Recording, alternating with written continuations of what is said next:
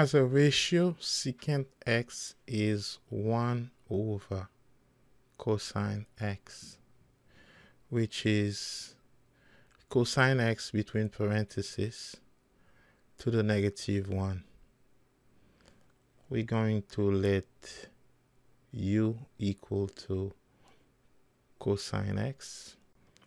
Its derivative u prime will be negative sine x, and the function can be written as u to the -1.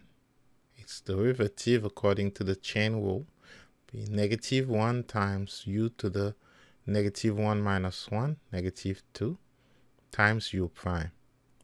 Now, the derivative of secant x is equal to negative u cosine x to the -2 times u prime, which is negative sine x.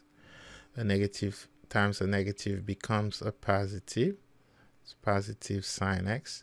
And the negative exponent is a displaced space. It's going to be cosine x to the second. The exponent becomes positive. Sine x, cosine x squared is cosine x times cosine x. Therefore, if we choose to separate, sine x is 1 times sine x. So it's going to be 1 divided by cosine x times sine x divided by cosine x.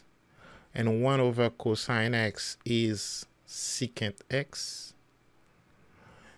And sine x over cosine x is tangent x.